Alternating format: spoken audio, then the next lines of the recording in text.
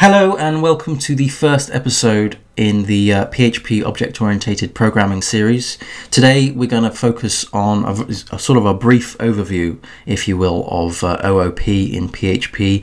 I'm going to demonstrate how we can actually define a class, as well as an explanation as to what a class is, what is the difference between classes and objects, and how we can look at everyday objects as classes and create those in our programming world.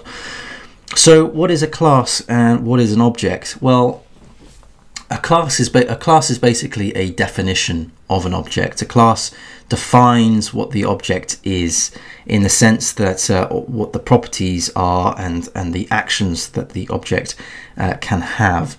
And an object is basically an instance of a class. It's a member. It has a state, a series of properties and values that you define explicitly. So, for example, you define, say, the first name or the last name, whereas the class actually defines that there is a first name and there is a last name, but it doesn't actually define what they are. So you can think of an object as an instance of a class. Okay, so you can have lots of objects, you can have lots of classes as well, but you can have lots of objects that are objects of or instances of classes, right? So if you were to think of a vehicle or a car, for example, and you had a car class, that car could have a series of properties such as number of doors, color of the car, size of engine, that kind of thing, whereas the object would define the actual values. So, for example, the actual value of the number of doors. So you could have 4 doors, you could have 5 doors, you could have 3 doors, number of the engine size and so forth, and the color, blue or white or black. Whereas the class knows that there is a property called color, but it doesn't actually know the value of that property. It's basically a blueprint, a manifest of what the object can contain. It's also a blueprint of how the class acts, both within itself, so a series of actions, a series of methods that the car can do. It doesn't necessarily define how those methods work, because you can actually inject properties into those methods and so forth. But for example, with a car, you could have a method of starting and stopping and turning and pressing the indicators on and so forth. But the object could define how fast the car is going, or how loud the music is playing and so forth, because you can actually put in properties into those methods. So you could have a method of turn the radio on, and then you could supply a series of properties to define the volume in which the radio sound, the audio is playing at.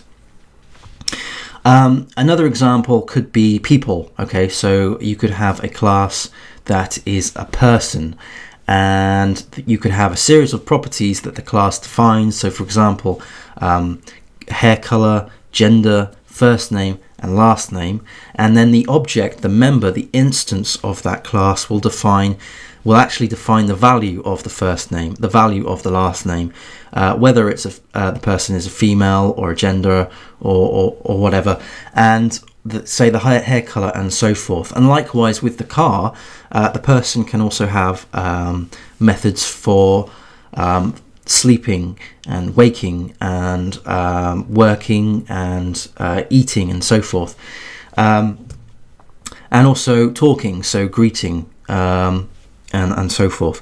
Let's just create some classes now. It might come a little bit more obvious as I do that. So I'll stop my rambling and get on with the code. So the first thing we're going to do in PHP is actually define the class by the keyword class, and we're going to use the person example as I mentioned before. So we're going to add the name of the class here, which is person, and we're going to open up the curly braces and close the curly braces like so. Okay, now the next thing we're going to do is define the properties that make up this class, and the properties are first name, like so, as well as last name, and we're also going to add gender as well. Now you may have noticed that this red exclamation mark here that my IDE has picked up, and that's because there is an unexpected variable of first name. This is basically because I haven't declared yet the type, the type of property that I would like to have. And there's three types of properties that we can choose from. The first is public, second is protected, and thirdly and lastly it's private. Now those types change the behavior of the properties. So as a quick rundown, public allows you to access the property outside of the class, as well as change its definition, so you change its value, for example. Protected only allows the property to be accessed from within the class, as well as from within an extending class. Now I'll talk about extending classes and so forth in the future tutorials. And private basically means that it's only accessible internally to that class. It can't be accessed by extending classes, and nor can it be accessed from outside of the class. Again, don't worry too much about those three. I will demonstrate in more detail as I go on. Right now what I'm going to do is just define these as public. So public first name, public last name, oops, and public gender, like so.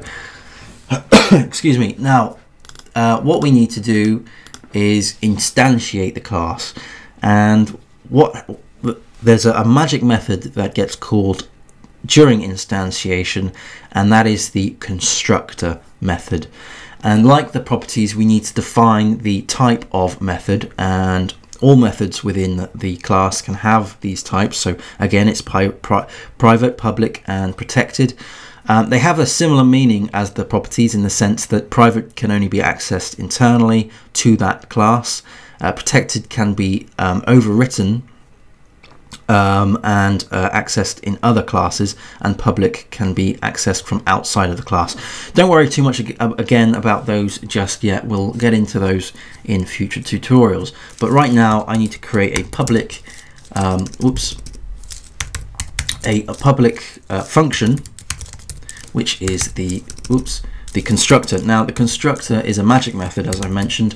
Magic methods start with underscore underscore, and here we go. So let's just save that, just so we can format it properly, and we're going to actually supply some properties into this constructor. The first property is the first name, and the second property is last name, and you guessed it, the last property will be the gender, but I'm going to equal that to F. So we're going to default that to F for female. Now what we need to do is set the values on these properties, and we do so like this. So we put in a keyword called this, and then hyphen, greater than symbol, and then first name. Now notice my IDE has picked up that we have these three options here: gender, first name, last name, because it knows that the scope of this has access to these three properties. So again, oops, I should do that in between just for consistency. This last name is equal to last name, and this first name is equal to first name, and gender is also equal to gender, like so. And we're going to save that. Now the thing that we need to do in order to create this person class is we need to instantiate it. We need to create an object, a member instance that will have some state, some explicit values set against this person. So we're just going to create a person called Tom, and we're going to equal that to a new person. Now what that does is it instantiates the person class, and we can put in three properties in here: first name, last name, and gender. So the first name here, I'm just going to have Tom.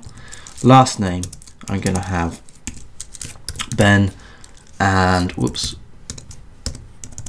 and I'm not going to bother with the gender as that is optional, which will be set to, actually no, I will, I'll set that to M for male. Okay, let's save that, and then what I'm going to do is echo out Tom, and I'm going to echo out the first name like so, and then I'm going to echo out a new line like that. I'm also going to open up the terminal so I can run the file. So PHP tutorial1, and we echo that, and we have Tom. So we have we've accessed the first name. First name is the property on here. Now a couple of things that we can do is we can actually create a method to pull out the first and last name, and we can do this like so. It's going to be a public method because we're accessing it outside of the class, and it's going to be a function, and we're going to call this function say hello. This is going to be an action that this person can do. So we are going to return a string which says hello, my name is, and we're going to access the properties. We're going to concatenate these properties. So this first name, and if you followed along with my previous tutorials, I have a demonstration of concatenation and more information as to how we can concatenate variables, but for now we're just going to concatenate this string. So first name space and then this last name like so, and we're going to save that. And then what we can do here on the person is, instead of call the first name directly, we can call this method, so say hello like so, and we're going to save that and then run this. Okay, so now we have hello, my name is Tom Ben, and excuse me, and we can create several objects, several member objects of this class, so several class instances.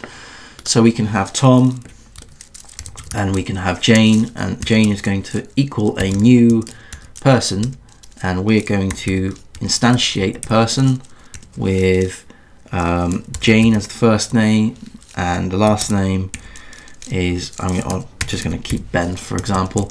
Save that, and we're also going to do a new line here, and then we're going to do Jane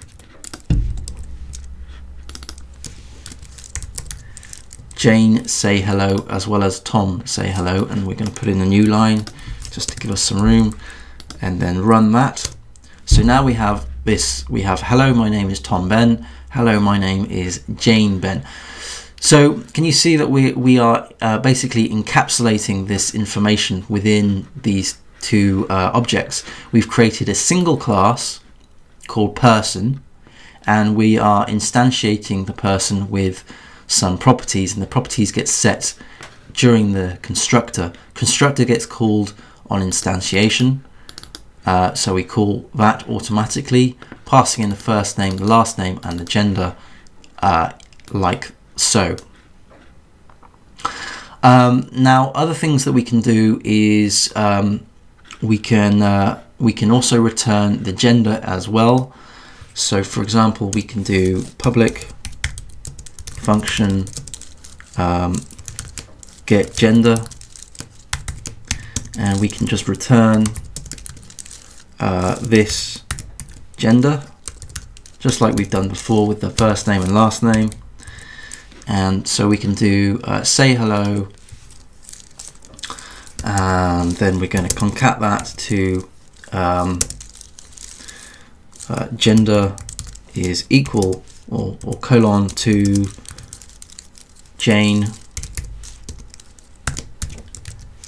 get gender like so, and we're going to save that, run this, and we should see that we have an F here.